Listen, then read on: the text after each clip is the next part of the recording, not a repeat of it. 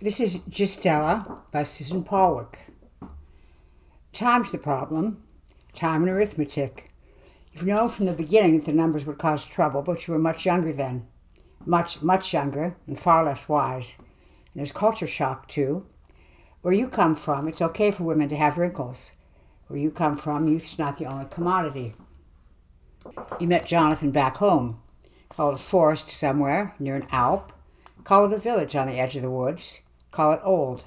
You weren't old then. You were 14, on 2 feet, a mere 2 years, old on 4, although already fully grown. You're kind of fully grown at 2 years, on 4 feet, and experienced. Oh, yes. You knew how to howl at the moon. You knew what to do when somebody howled back. If your 4-footed form hadn't been sterile, you'd have had litters by then. But it was, and on 2 feet. You'd been just smart enough or lucky enough to avoid continuing your line. But it wasn't as if you hadn't had plenty of opportunities, enthusiastically taken. Jonathan liked that. A lot. Jonathan was older than you were. 35 then. Jonathan loved fucking a girl who looked 14 and acted older, who acted feral, who was feral for 3 to 5 days a month, centered on the full moon. Jonathan didn't mind the mess that went with it, either. All that fur, say, sprouting at one end of the process and shedding on the other, or the aches and pains from various joints pivoting, changing shape, redistributing wealth, weight, or your poor gums bleeding all the time from the monthly growth and recession of your fangs. At least that's the only blood, he told you, sometime during the first year. You remember this very clearly. You were roughly halfway through the 4 to 2 transition. Jonathan was sitting next to you in bed, massaging your sore shoulder blades as you sipped mint tea with hands still nearly as clumsy as paws, hands like mittens. Jonathan had just filled 2 hot water bottles, one for your aching tailbone and one for your aching knees. Now you know he wanted to get you in shape for a major sport fuck. He loved sex even more than usual after you just changed back. But at the time, you thought he was a real prince, the kind of prince girls like you weren't supposed to be allowed to get. A stab of pain shot through you at his words. I didn't kill anything, you told him, your lower lip trembling. I didn't even hunt. Gestella, darling, I know. That wasn't what I meant. He stroked your hair. He'd been feeding you raw meat during the 4-foot phase, but not anything you'd killed yourself. He taught you to eat little pieces out of his hand, gently without biting him. He taught you to wag your tail. He was teaching you to chase a ball, because that's what good 4-foots did, where he came from. I was talking about normal women, you told him, the ones who bleed so they can have babies. You shouldn't make fun of them. They're lucky. You like children and puppies. You're good with them, gentle. You know it's unwise for you to have any of your own, but you can't help but watch them wistfully. I don't want kids, he says. I had that operation. I told you. Are you sure it took? You ask. You're still very young. You've never known anyone who's had an operation like that. You're worried about whether Jonathan really understands your condition. Most people don't. Most people think all kinds of crazy things. Your condition isn't communicable, for instance, by biting or any other way. It is hereditary, which is why it's good that you've been so smart and lucky, even if you're just 14. Well, no, not 14 anymore. It's about halfway through Jonathan's year of folklore research. He's already promised not to write you up for any of the journals. Keeps assuring you he won't tell anybody. Although later you'll realize that's for his protection, not yours. So that would make you, 17 or 18. Jonathan's still 35. At the end of the year, when he flies you back to the United States with him so the two of you can get married, he'll be 36. He'll be 21 on 2 feet, 3 years old on 4. 7 to 1. That's the ratio. You made sure Jonathan understands this. Oh, sure, he says, just like for dogs. 1 year is 7 human years. Everybody knows that. How can it be a problem, darling, when we love each other so much? And even though you aren't 14 anymore, you're still young enough to believe him. At first, it's fun. The secret's a bond between you, a game. You speak in code. Jonathan splits your name in half, calling you Jessie on 4 feet and Stella on 2. You're Stella to all his friends. Most of them don't even know that he has a dog 1 week a month. The two of you scrupulously avoid scheduling social commitments for the week of the full moon. No one seems to notice the pattern. If anyone does notice, no one cares. Occasionally someone you know sees Jessie when you and Jonathan are out in the park playing with balls. Jonathan always says that he's taking care of his sister's dog while she's away on business. His sister travels a lot, he explains. Oh, no, Stella doesn't mind, but she's always been a bit nervous around dogs. even though Jessie's such a good dog, so she stays home during the walks. Sometimes strangers come up shyly. "What a beautiful dog," they say. "What a big dog. What kind of dog is that?" "A husky wolfhound cross," Jonathan says airily. Most people accept this. Most people know as much about dogs as dogs know about the space shuttle. Some people know better, though. Some people look at you and frown a little and say, "Looks like a wolf to me. Is she part wolf?" "Could be," Jonathan always says with a shrug. His tone is breezy as ever. He spins a little story about how his sister adopted you from the pound because you were the runt of the litter. No one else wanted you. Now look at you. No one would ever take you for a runt now. The strangers smile and look encouraged and pat you on the head because they like stories about dogs being rescued from the pound. You sit down and stay during these conversations. You do whatever Jonathan says. You wag your tail and cock your head and act charming. You let people scratch you behind the ears. You're a good dog. The other dogs in the park, who know more about their own species than most people do, aren't fooled by any of this. You make them nervous, and they tend to avoid you or to act supremely submissive if avoidance isn't possible. They grovel on their bellies, on their backs. They crawl away backwards, whining. Jonathan loves this.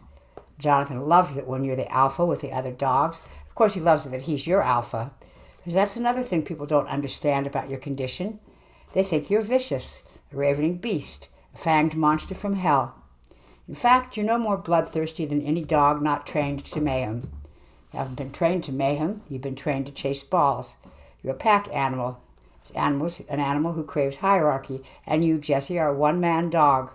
Your man's Jonathan. You adore him. You do anything for him. You would let strangers who would know a wolf from a wolfhound scratch you behind the ears. The only fight you and Jonathan have the first year in the States is about the collar. Jonathan insists that Jessie wear a collar.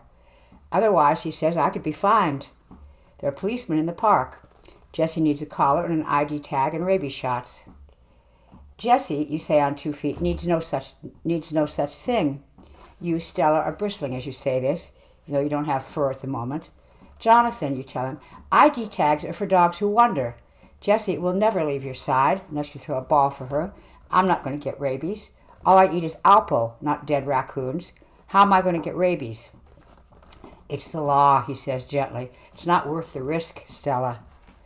And then he comes and rubs your head and shoulders that way you've never been able to resist. Soon the two of you are in bed having a lovely sport fuck. Somehow by the end of the evening, Jonathan's won. Well, of course he has. He's the alpha. So the next time you're on 4 feet, Jonathan puts a strong chain choke collar and an ID tag around your neck, and you go to the vet and get your shots. You don't like the vet's office much, because it smells of too much fear and pain. The people there pat you and give you milk bones, tell you how beautiful you are. The vet's hands are gentle and kind. The vet likes dogs. She also knows wolves from wolfhounds. She looks at you hard and then looks at Jonathan. A gray wolf, she asks. I don't know, says Jonathan. She could be a hybrid. She doesn't look like a hybrid to me. So Jonathan launches into his breezy story about how you were the runt of the litter at the pound. You wag your tail and lick the vet's hand and act utterly adoring. The vet's not having any of it. She strokes your head. Her hands are kind, but she smells disgusted. Mr. Argent, gray wolves are endangered. At least one of her parents was a dog, Jonathan says. He's starting to sweat. Now she doesn't look endangered, does she? There are laws about keeping exotics as pets, the vet says. She's still stroking your head. You're still wagging your tail. Now you start to whine because the vet smells angry and Jonathan smells afraid. Especially endangered exotics. She's a dog, Jonathan says. If she's a dog, the vet says, may I ask why you haven't had her spayed? Jonathan sputters. Excuse me? You got her from the pound. Do you know how animals wind up at the pound, Mr. Argent? They land there because people breed them and then don't want to take care of all those puppies or kittens. They land there. We're here for a rabies shot, Jonathan says. Can we get our rabies shot, please? Mr. Argent, there are regulations about breeding endangered species. I understand that, Jonathan says. There are also regulations about rabies shots. If you don't give my dog her rabies shot, the vet shakes her head, but she gives you the rabies shot, and Jonathan gets you out of there fast. Bitch, he says on the way home. He's shaking. Animal rights fascist bitch. Who the hell does she think she is? She thinks she's a vet. She thinks she's somebody who's supposed to take care of animals. You can't say any of this because you're on 4 legs. You lie in the back seat of the car on the special sheepskin cover Jonathan brought to protect the upholstery from your fur, and whine. You're scared. You like the vet, afraid of what she might do. She doesn't understand your condition. How could she? The following week, after you're fully changed back, there's a knock at the door while Jonathan's at work. You put down your copy of Elle and pad barefooted across to the door. You open it to find a woman in uniform. A white truck with animal control written on it is parked in the driveway. Good morning, the officer says. We've received a report that there may be an exotic animal on this property. May I come in, please? Of course, you tell her. You let her in. You offer her coffee, which she doesn't want. You tell her that there aren't any exotic animals here. You invite her to look around and see for herself. Of course, there's no sign of a dog, but she's not satisfied. According to our records, Jonathan Argent of this address had a dog vaccinated last Saturday. We've been told that the dog looked very much like a wolf. Can you tell me where that dog is now? We don't have her anymore, you say. She got loose and jumped the fence on Monday. It's a shame. She was such a lovely animal. The animal control lady scowls. Did she have ID? Of course, you say. A collar with tags. If you find her, you'll call us, won't you? She's looking at you hard as the vet did. Of course. We recommend that you check the pound at least every few days, too. You might want to put up flyers, put an ad in the paper. Thank you, you tell her. We'll do that. She leaves. You go back to reading Elle, secure in the knowledge that your collar's tucked into your underwear drawer upstairs. Jessie will never show up at the pound. Jonathan's incensed when he hears about this. He reels off a string of curses about the vet. Do you think you could rip her throat out? He asks. No, you say, annoyed. I don't want to, Jonathan. I liked her. She's doing her job. Wolves don't just attack people. You know better than that. It wouldn't be smart even if I wanted to. It would just mean people would have to track me down and kill me. Now look, relax. We'll go to a different vet next time, that's all. We'll do better than that, Jonathan says. We'll move. So you move to the next county over, to a larger house with a larger yard. There's even some wild land nearby, forest and meadows. That's where you and Jonathan go for walks now. When it's time for your rabies shot the following year, you go to a male vet, an older man who's been recommended by some friends of Jonathan's, people who do a lot of hunting. This vet raises his eyebrows when he sees you. She's quite large, he says pleasantly. Fish and Wildlife might be interested in such a large dog. Her size will add another, $100 to the bill, Johnny. I see. Jonathan's voice is icy. You growl and the vet laughs. Loyal, isn't she? You're planning to breed her, of course? Of course, Jonathan snaps. Lucrative business, that. Her pups will pay for her rabies shot, believe me. Do you have a sire lined up? Not yet. Jonathan sounds like he's strangling. The vet strokes your shoulders. You don't like his hands. You don't like the way he touches you. You growl again and again. The vet laughs. Well, give me a call when she goes into heat. I know some people who might be interested. Slimy bastard, Jonathan says when you're back home again. You didn't like him, Jessie, did you? I'm sorry. You lick his hand. The important thing is that you have your rabies shot, that your license is up to date. This vet won't be reporting you to animal control. You're legal. You're a good dog. You're a good wife, too. As Stella, you cook for Jonathan, clean for him, shop. You practice your English while devouring Cosmopolitan and Martha Stewart Living in addition to Elle. You can't work or go to school because the week of the full moon will keep getting in the way. You keep yourself busy. You learn to drive and you learn to entertain. You learn to shave your legs and pluck your eyebrows, to mask your natural odor with harsh chemicals, to walk in high heels. You learn the artful use of cosmetics and clothing so that you'll be even more beautiful than you are au naturel. You're stunning. Everyone says so. Tall and slim with long silver hair and pale piercing blue eyes. Your skin smooth. Your complexion flawless. Your muscles lean and taut. You're a good cook. A great fuck. Perfect trophy wife. But of course, during that first year, while Jonathan's 36 going on 37, you're only 21 going on 28. You can keep the accelerated aging from showing. You eat right, get plenty of exercise, become even more skillful with the cosmetics. You and Jonathan are blissfully happy. His colleagues, the old fogies in the anthropology department, are jealous. They stare at you when they think no one's looking. They'd all love to fuck you, Jonathan gloats after every party. After every party, he does just that. Most of Jonathan's colleagues are men. Most of their wives don't like you, although a few make resolute efforts to be friendly, to ask you to lunch. 21 going on 28. You wonder if they somehow sense that you aren't one of them. There's another side to you, one with 4 feet. Later you realize that even if they knew about Jessie, they couldn't hate and fear you any more than they already do. They fear you because you're young, because you're beautiful and speak English with an exotic accent, because their husbands can't stop staring at you. They know their husbands want to fuck you. The wives may not be young and beautiful anymore, but they're no fools. They lost the luxury of innocence when they lost their smooth skin and flawless complexions. The only person who asks you to lunch and seems to mean it is Diane Harvey. She's 45, with thin gray hair and a wide face that's always smiling. She runs her own computer repair business, and she doesn't hate you. This may be related to the fact that her husband Glenn never stares at you, never gets too close to you during conversation. He seems to have no desire to fuck you at all. He looks at Diane the way all the other men look at you, as if she's the most desirable creature on earth, as if just being in the same room with her renders him scarcely able to breathe. He adores his wife, even though they've been married for 15 years, even though he's 5 years younger than she is, and handsome enough to seduce a younger, more beautiful woman. Jonathan says that Glenn must stay with Diane for her salary, which is considerably more than his. You think Jonathan's wrong. You think Glenn stays with Diane for herself.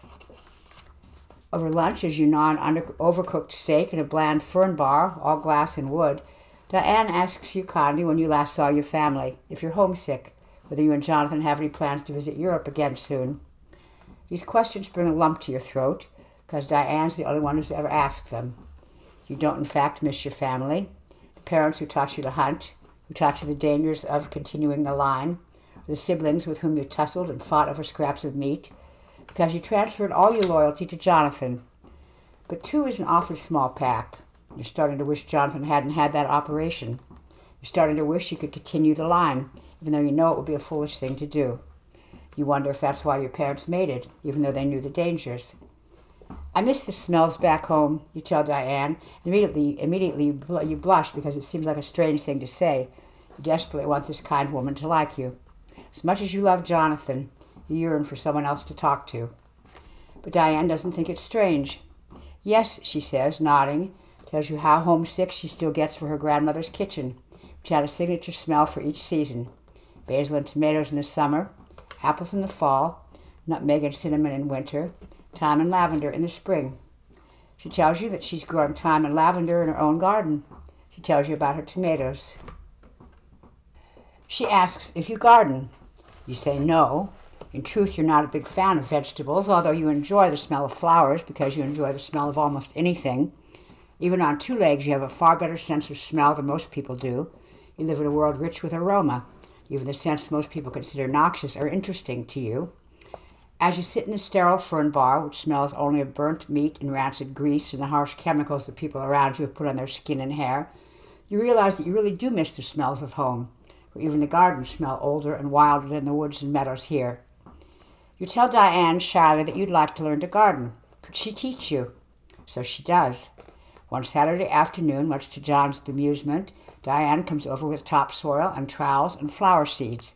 The 2 of you measure out a plot in the backyard, plant and water and get dirt under your nails, and it's quite wonderful, really. About the best fun you've had on 2 legs, aside from sport fucks with Jonathan. Over dinner after Diane's left, you try to tell Jonathan how much fun it was. He doesn't seem particularly interested. He's glad you had a good time, but really, he doesn't want to hear about seeds. He wants to go upstairs and have sex. So you do. Afterwards, you go through all of your old issues of Martha Stewart Living, looking for gardening tips. You're ecstatic. You have a hobby now, something you can talk to other wives about. Surely some of them garden. Maybe now they won't hate you. So at the next party, you chatter brightly about gardening, but somehow all the wives are still across the room, huddled around a table, occasionally glaring in your direction, while the men cluster around you, their eyes bright, nodding eagerly at your description of weeds and aphids. You know something's wrong here. Men don't like gardening, do they? Jonathan certainly doesn't. Finally, one of the wives, a tall blonde with a tennis tan and good bones, stalks over and pulls her husband away by the sleeve. Time to go home now, she tells him, and curls her lip at you. You know that look. You know a snarl when you see it, even if the wife's too civilized to produce an actual growl. You ask Diane about this the following week while you're in her garden, admiring her tomato plants. Why do they hate me? You ask Diane. Oh, Stella, she says, you really don't know, do you? You shake your head and she goes on. They hate you because you're young and beautiful, even though that's not your fault. The ones who have to work hate you because you don't. The ones who don't have to work, whose husbands support them, hate you because they're afraid their husbands will leave them for younger, more beautiful women. Do you understand? You don't, not really, even though you're now 28 going on 35. Their husbands can't leave them for me, you tell Diane. I'm married to Jonathan. I don't want any of their husbands. Even as you say it, you know that's not the point. A few weeks later, you learn that the tall blonde's husband has indeed left her for an aerobics instructor 20 years his junior. He showed me a picture, Jonathan says. She's a big-hair bimbo. She's not half as beautiful as you are. What does that have to do with it, you ask him. You're angry and you aren't sure why. You barely know the blonde, and it's not as if she's been nice to you. His poor wife. It was a terrible thing for him to do. Of course it was, Jonathan says soothingly. Would you leave me if I wasn't beautiful anymore, you ask him. Nonsense, Stella. You'll always be beautiful. That's when Jonathan's going on 38 and you're going on 35. The following year, the balance begins to shift. He's going on 39, you're going on 42. You take exquisite care of yourself. Really, you're as beautiful as ever. There are a few wrinkles now. It takes hours of crunches to keep your stomach as flat as it used to be. Doing crunches, weeding in the garden, you have plenty of time to think. In a year or two at the most, you'll be old enough to be Jonathan's mother. You're starting to think he might not like that. You've already gotten wind of catty faculty wife gossip about how quickly you're showing your age. The faculty wives see every wrinkle, even through artfully applied cosmetics. During that 35 to 42 year, Diane and her husband move away. So now you have no one with whom to discuss your wrinkles or the catty faculty wives. You don't want to talk to Jonathan about any of it. He still tells you how beautiful you are. You still have satisfying sport fucks. You don't want to give him any ideas about declining desirability. Do a lot of gardening that year. Flowers, especially roses, and herbs, and some tomatoes in honor of Diane, because Jonathan likes them. Your best times are the 2-foot times in the garden and the 4-foot times in the forest. You think it's no coincidence that both of these involve digging around in the dirt. You write long letters to Diane on email, or sometimes when you're saying something you don't want Jonathan to find on the computer, on old-fashioned paper. Diane doesn't have much time to write back, does send the occasional email note, the even rarer postcard. You read a lot, too, everything you can find. Newspapers and novels and political analysis, literary criticism, true crime, ethnographic studies. You startle some of Jonathan's colleagues by casually dropping odd bits of information about their field, some other fields, about fields they'd never heard of, forensic geography, agricultural ethics, post-structuralist mining. You think it's no coincidence that the obscure disciplines you're most interested in involve digging around in the dirt. Some of Jonathan's colleagues begin to comment not only on your beauty, but on your intelligence. Some of them back away a little bit. Some of the wives, although not many, become a little friendlier, start going out to lunch again, but not with anyone you like as much as Diane. The following year, the trouble starts. Jonathan's going on 40, you're going on 49. You both work out a lot, you both eat right. Jonathan's hardly wrinkled at all yet, and your wrinkles are getting harder to hide. Your stomach refuses to stay completely flat no matter how many crunches you do. You've developed the merest hint of cottage cheese thighs. You forgo your old look, that slinky skin-tight look, for long flowing skirts and dresses, accented with plenty of silver. You're going for exotic, elegant. You're getting there just fine. Heads still turned to follow you in the supermarket. But the sport fucks are less frequent. You don't know how much of this is normal aging and how much is lack of interest in Jonathan's part. He doesn't seem quite as enthusiastic as he once did. He no longer brings you herbal tea and hot water bottles during your transitions. The walks in the woods are a little shorter than they used to be. The ball-throwing sessions in the meadows more perfunctory. And then one of your new friends over lunch asks you tactfully if anything's wrong, if you're ill, because, well, you don't quite look yourself. Even as you assure her that you're fine, you know she means that you look a lot older than you did last year. At home, you try to discuss this with Jonathan. You knew it would be a problem eventually, you tell him. I'm afraid that other people are going to notice, and someone's going to figure it out. Stella, sweetheart, no one's going to figure it out. He's annoyed, impatient. Even if they think you're aging unusually quickly, they won't make the leap to Jessie. It's not in their worldview. Wouldn't occur to them even if you were aging 100 years for every one of theirs. They just think you had some unfortunate metabolic condition, that's all. Which, in a manner of speaking, you do. You wince. It's been 5 weeks since the last sport fuck. Does it bother you that I look older? You ask Jonathan. Of course not, Stella. Since he rolls his eyes when he says this, you're not reassured. You can tell from his voice that he doesn't want to be having this conversation. He wants to be somewhere else, maybe watching TV. You recognize that tone. You've heard Jonathan's colleagues use it on their own wives, usually while staring at you. You get through the year. You increase your workout schedule, mine Cosmos for bedroom tricks to pique John's flagging interest. Consider and reject liposuction for your thighs. You wish you could have a facelift, but the recovery period's a bit too long. You're not sure how it would work with your transitions. You read and read and read. Command an increasingly subtle grasp of the implications of the interconnections between different areas of knowledge. Ecotourism, third world famine relief, art history, automobile design. Your lunchtime conversations become richer. Your friendships with the faculty wives more genuine. You know that your growing wisdom is the benefit of aging, the compensation for your wrinkles and for your fading, although fading slowly as yet, beauty. You also know that Jonathan didn't marry you for wisdom. And now it's the following year, the year you're old enough to be Jonathan's mother. Although an unwed teenage one, you're going on 56, while he's going on 41. Your silver hair is losing its luster, becoming merely gray. Sport fucks coincide more or less with major national holidays. Your thighs begin to jiggle when you walk. So you go ahead and have the liposuction, but Jonathan doesn't seem to notice anything but the outrageous cost of the procedure. You redecorate the house. You take up painting with enough success to sell some pieces to a local gallery. You start writing a book about gardening as a cure for ecotourism and agricultural abuses, and you negotiate a contract with a prestigious university press. Jonathan doesn't pay much attention to any of this. You're starting to think that Jonathan would only pay attention to a full-fledged Lon Chaney imitation, complete with bloody fangs. But if that was ever in your nature, it certainly isn't now. Jonathan and Martha Stewart have civilized you. On 4 legs, you're still magnificent, eliciting exclamations of wonder from other pet owners when you meet them in the woods. But Jonathan hardly ever plays ball in the meadow with you anymore. Sometimes he doesn't even take you to the forest. Your walks, once measured in hours and miles, now clocking at minutes in suburban blocks. Sometimes Jonathan doesn't even walk you. Sometimes he just shoos you out into the backyard to do your business. He never cleans up after you either. You have to do that yourself, scooping old poop after you've returned to 2 legs. A few times you yell at Jonathan about this. He just walks away, even more annoyed than usual.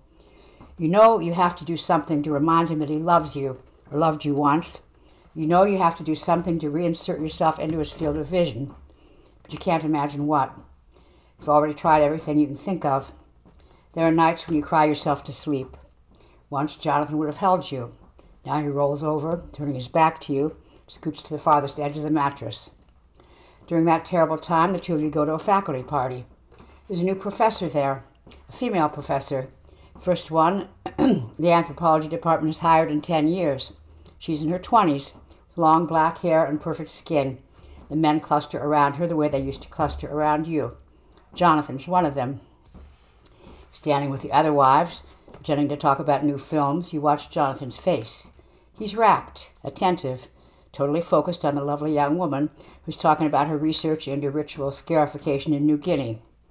You see Jonathan's eyes stray surreptitiously, and he thinks no one will notice, to her breasts, her thighs, her ass. You know Jonathan wants to fuck her. You know it's not her fault, any more than it was ever yours. She can't help being young and pretty. You hate her anyway. Over the next few days, you discover that what you hate most, hate even more than Jonathan wanting to fuck this young woman, is what your hate is doing to you, to your dreams, to your insides. The hate's your problem, you know. It's not Jonathan's fault, and more than his lust for the young professor is hers. You can't seem to get rid of it. You can sense it making your wrinkles deeper, shriveling you as if you're a piece of newspaper thrown into a fire. You write Diane a long, anguished letter about as much of this as you can safely tell her. Of course, since she hasn't been around for a few years, she doesn't know how much older you look. So you simply say that you think Jonathan's fallen out of love with you since you're over 40 now. You write the letter on paper and send it through the mail. Diane writes back, not a postcard this time, She sends 5 single-spaced pages. She says that Jonathan's probably going through a midlife crisis. She agrees that his treatment of you is, in her words, barbaric. Stella, you're a beautiful, brilliant, accomplished woman. I've never known anyone who's grown so much or in such interesting ways in such a short time. If Jonathan doesn't appreciate that, then he's an ass. Maybe it's time to ask yourself if you'd be happier elsewhere. I hate to recommend divorce. I also hate to see you suffering so much. The problem, of course, is economic. Can you support yourself if you leave? Is Jonathan likely to be reliable with alimony? At least, small comfort, I know. There are no children who need to be considered in all this. I'm assuming that you've already tried couples therapy. If you haven't, you should. This letter plunges you into despair. No, Jonathan isn't likely to be reliable with alimony. Jonathan isn't likely to agree to couples therapy either. Some of your lunchtime friends have gone that route. The only way they ever get their husbands into the therapist's office was by threatening divorce on the spot. If you tried this, it would be a hollow threat. Your unfortunate metabolic condition won't allow you to hold any kind of normal job, and your writing and painting income won't support you, and Jonathan knows all that as well as you do. And your continued safety is in his hands. If he exposed you, you shudder. In the old countries, the stories ran to peasants with torches. Here, you know, laboratories and scalpels would be more likely. Neither option's attractive. You go to the art museum because the bright, high, echoing rooms have always made it easier for you to think. You wander among abstract sculpture and impressionist paintings, among still lifes and landscapes, among portraits. One of the portraits is of an old woman. She has white hair and many wrinkles. Her shoulders stoop as she pours a cup of tea. The flowers on the china are the same pale, luminous blue as her eyes, which are, you realize, the same blue as your own. The painting takes your breath away. This old woman is beautiful. You know, the painter, a 19th century English duke, thought so too. You know, Jonathan wouldn't. You decide once again to try to talk to Jonathan, make him his favorite meal, serve him his favorite wine, wear your most becoming outfit, gray silk with heavy silver jewelry. Your silver hair and blue eyes gleam in the candlelight, and the candlelight, you know, hides your wrinkles. This kind of production at least Jonathan still notices. When he comes into the dining room for dinner, he looks at you and raises his eyebrows. What's the occasion? The occasion is that I'm worried, you tell him. You tell him how much it hurts you when he turns away from your tears. You tell him how much you miss the sport fox. You tell him that since you clean up his messes more than 3 weeks out of every month, he can damn well clean up yours when you're on 4 legs. And you tell him that if he doesn't love you anymore, doesn't want you anymore, you'll leave. You go back home to the village on the edge of the forest near an Alp, and try to make a life for yourself. Oh, Stella, he says, of course I still love you. You can't tell if he sounds impatient or contrite. It terrifies you that we might not know the difference. How could you even think of leaving me, after everything I've given you, everything I've done for you? That's been changing, you tell him, your throat raw. The changes are the problem, Jonathan. I can't believe you try to hurt me like this. I can't believe... Jonathan, I'm not trying to hurt you. I'm reacting to the fact that you're hurting me. You going to stop hurting me or not? He glares at you, pouting, and it strikes you that after all, he's very young, much younger than you are. Do you have any idea how ungrateful you're being? Not many men would put up with a woman like you. Jonathan, I mean, do you have any idea how hard it's been for me? All the secrecy, all the lying, having to walk the damn dog. You used to enjoy walking the damn dog. You struggled to control your breathing, struggled not to cry. All right, look, you've made yourself clear. I'll leave. I'll go home. You'll do no such thing. You close your eyes. Then what do you want me to do? Stay here knowing you hate me? I don't hate you. You hate me. If you didn't hate me, you wouldn't be threatening to leave. He gets up and throws his napkin down on the table. It lands in the gravy boat. Before leaving the room, he turns and says, I'm sleeping in the guest room tonight. Fine, you tell him dully. He leaves and you discover that you're trembling, shaking the way a terrier would, or a poodle, not a wolf. Well, he's made himself very plain. You get up, clear away the uneaten dinner you spent all afternoon cooking, go upstairs to your bedroom. Yours now, not Jonathan's anymore. You change into jeans and a sweatshirt. You think about taking a hot bath because all your bones ache. If you allow yourself to relax into warm water, you'll fall apart. You dissolve into tears, and there are things you have to do. Your bones aren't aching just because your marriage has ended. They're aching because the transition is coming up. You need to make plans before it starts. So you go into your study, turn on the computer, call up an internet travel agency. You book a flight back home for 10 days from today. You'll definitely be back on 2 feet again. You charge the ticket to your credit card. The bill will arrive in another month. By then you'll be long gone. Let Jonathan pay it. Money. You have to think about how you'll make money, how much money you'll take with you. You can't think about it now. Booking the flight has hit you like a blow. Tomorrow, when Jonathan's at work, you'll call Diane and ask her advice on all this. You tell her you're going home. She'll probably ask you to come stay with her, but you can't because of the transitions. Diane, of all the people you know, might understand. You can't imagine summoning up the energy to explain. It takes all the energy you have to get yourself out of the study, back into your bedroom. You cry yourself to sleep. This time Jonathan's not even across the mattress from you. You find yourself wondering if you should have handled the dinner conversation differently. If you should have kept yourself from yelling at him about the turds in the yard. If you should have tried to seduce him first. If the ifs could go on forever. You know that. You think about going home. You wonder if you'll still know anyone there. You realize how much you'll miss your garden, and you start crying again. Tomorrow, first thing, you call Diane. When tomorrow comes, you can barely get out of bed. The transition has arrived early, and it's a horrible one, the worst ever. You're in so much pain you can hardly move. You're in so much pain that you moan aloud, but if Jonathan hears, he doesn't come in.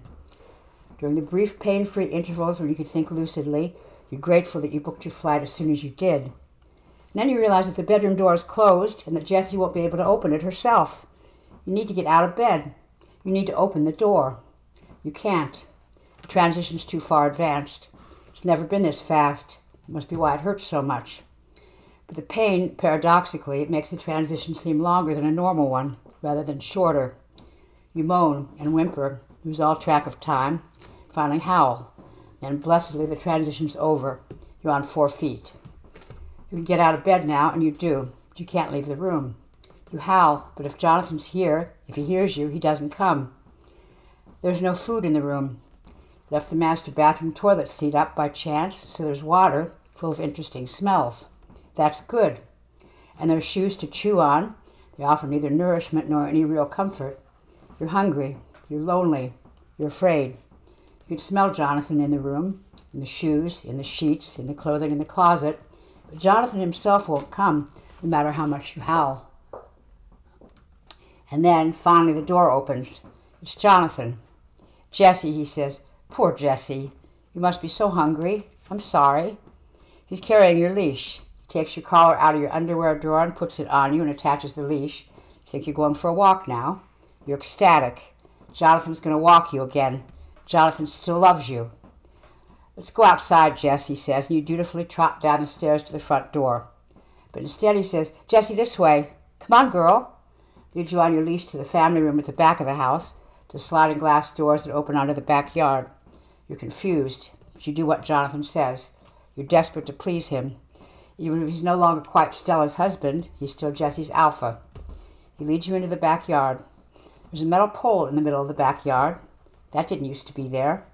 Your canine mind wonders if it's a new toy. You trot up and sniff it cautiously, and as you do, Jonathan clips one end of your leash onto a rig at the top of the pole. You yip in alarm. You can't move far. It's not that long a leash. You strain against the pole, the leash, the collar. None of them give. The harder you pull, the harder the choke collar makes it for you to breathe. Jonathan's still next to you, stroking you, calm, reassuring. "It's okay, Jess. I'll bring you food and water, all right? You'll be fine out here. Just for tonight. Tomorrow we'll go for a nice long walk, I promise." Ears perk up at walk, but you still whimper. Jonathan brings you food and water bowls outside and puts them within reach. You're so glad to have the food that you can't think about being lonely or afraid. You gobble your Alpo, and Jonathan strokes your fur, tells you what a good dog you are, what a beautiful dog. You think maybe everything's going to be all right, because he hasn't stroked you this much in months, hasn't spent so much time talking to you, admiring you. Then he goes inside again. You strain towards the house, as much as the choke collar will let you. You catch occasional glimpses of Jonathan, who seems to be cleaning. Here he is dusting the picture frames. Here he is running the vacuum cleaner. Now he's cooking beef stroganoff. You can smell it. Now he's lighting candles in the dining room. You start to whimper. You whimper even more loudly when a car pulls into the driveway on the other side of the house. You stop when you hear a female voice, because you want to hear what it says. So terrible that your wife left you. You must be devastated. Yes, I am. I'm sure she's back in Europe now with her family. Here, let me show you the house. When he shows her the family room, you see her, in her 20s with long black hair and perfect skin. See how Jonathan looks at her, and you start to howl in earnest. Jesus, Jonathan's guest says, peering over at you through the dusk. What the hell is that? A wolf? My sister's dog, Jonathan says. Husky-wolfhound mix. I'm taking care of her while my sister's away on business. She can't hurt you. Don't be afraid. He touches the woman's shoulder to silence her fear. She turns towards him, and they walk into the dining room. And then, after a while, the bedroom light flicks on. You hear laughter and other noises, and you start to howl again. You howl all night. Jonathan doesn't come outside. Neighbors yell at Jonathan a few times. Shut that dog up, goddammit! Jonathan still never comes outside again. You're going to die here, tethered to this stake. But you don't. Towards dawn, you finally stop howling. You curl up and sleep, exhausted. You wake up, the sun's higher, and Jonathan's coming through the open glass doors. He's carrying another dish of Alpo. He smells of soap and shampoo. You can't smell the woman on him. You growl anyway because you're hurt and confused. Jessie, he says. Jessie, it's all right. Poor, beautiful Jessie. I've been mean to you, haven't I? I'm so sorry. He does sound sorry, truly sorry. You eat the Alpo, and he strokes you the same way he did last night, and he unsnaps your leash from the pole and says, Okay, Jess, through the gate into the driveway, okay? We're going for a ride. You don't want to go for a ride. You want to go for a walk. Jonathan promised you a walk. You growl. Jessie, into the car, now. We're going to another meadow, Jess. It's farther away than our old one, but someone told me he saw rabbits there. He said it's really big. You'd like to explore a new place, wouldn't you? You don't want to go to a new meadow. You want to go to the old meadow, the one where you know the smell of every tree and rock. You growl again. Jessie, you're being a very bad dog. Now get in the car. Don't make me call animal control. You whine. You're scared of animal control. People who wanted to take you away so long ago when you lived in that other county. You know that animal control kills a lot of animals. In that county and in this one. If you die as a wolf, you'll stay a wolf. They'd never know about Stella. As Jessie, you'd have no way to protect yourself except your teeth, and that would only get you killed faster. So you get into the car, although you're trembling. In the car, Jonathan seems more cheerful. Good Jessie. Good girl. We'll go to the new meadow and chase balls now, okay? It's a big meadow. You'll be able to run a long way. He tosses a new tennis ball into the back seat. You chew on it happily. The car drives along, traffic whizzing past. When you lift your head from chewing on the ball, you can see trees. So you put your head back down, satisfied, and resume chewing. And the car stops. Jonathan opens the door for you, and you hop out, holding your ball in your mouth. This isn't a meadow. You're in the parking lot of a low concrete building that reeks of excrement and disinfectant and fear. Fear. From the building you hear barking and howling, screams of misery. In the parking lot are parked 2 white animal control trucks. You panic. You drop your tennis ball and try to run, but Jonathan has the leash and he starts dragging you inside the building. You can't breathe because of the choke collar.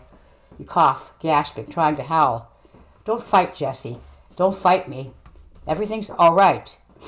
Everything's not all right. You can smell Jonathan's desperation. You can taste your own. And you should be stronger than he is, but you can't breathe. And he's saying, Jessie, don't bite me. It'd be worse if you bite me, Jessie. Screams of horror still swirl from the building, and you're at the door now. Someone's opening the door for Jonathan. Someone says, let me help you with that dog. You're scrabbling on the concrete, trying to dig your claws into the sidewalk just outside the door, but there's no purchase. They've dragged you inside, onto the linoleum, and everywhere are the smells and sounds of terror. Above your own whimpering, you hear Jonathan saying, she jumped the fence and threatened my girlfriend. Then she tried to bite me, so I have no choice. Such a shame. She's always been such a good dog. But in good conscience, I can't. You start to howl because he's lying. Lying. You never did any of that. Now you're surrounded by people, a man and 2 women, all wearing colorful cotton smocks that smell, although faintly, of dog shit and cat pee. They're putting a muzzle on you, even though you can hardly think through your fear and your pain. As Jonathan's walked back out the door, gotten into the car, and driven away. Jonathan's left you here. Even with all of that, you know you don't care. You don't dare bite or snap. You know your only hope is being a good dog and acting as submissive as possible. So you whimper, crawl along on your stomach, try to roll over on your back to show your belly, but you can't because of the leash. Hey, one of the women says. The man's left. She bends down to stroke you. Oh, God, she's so scared. Look at her. Poor thing, the other woman says. She's beautiful. I know. Looks like a wolf mix. I know. The first woman sighs and scratches your ears, and you whimper and wag your tail and try to lick her hand through the muzzle. Take me home, you tell her if you could talk. Take me home with you. You'll be my alpha, and I'll love you forever. I'm a good dog. The woman who's scratching you says wistfully, we could adopt her out in a minute, I bet. Not with that history. Not if she's a biter. Not even if we had room. You know that. I know. The voice is very quiet. Wish I could take her myself, though. Take home a biter? Lily, you have kids. Lily sighs. Yeah, I know. It makes me sick, that's all. You don't need to tell me that. Come on, let's get this over with. Did Mark go get the room ready? Yeah. Okay, what did the owner say her name was? Stella. Okay, here, give me the leash, Stella. Come. Come on, Stella. The voice is sad, gentle, loving. You want to follow it, but you fight every step anyway until Lily and her friend have to drag you past the cages of other dogs who start barking and howling again, whose cries are pure terror, pure loss. You can hear cats grieving somewhere else in the building. You smell the room at the end of the hall, the room to which you're getting inexorably closer. You smell the man named Mark behind the door. You smell medicine. You smell the fear of the animals who've been taken to that room before you. Overpowering everything else is the worst smell. The smell that makes you bare your teeth in the muzzle, pull against the choke collar, and scrabble again, helplessly, for a purchase you can't get on the concrete floor. The pervasive, metallic stench of death.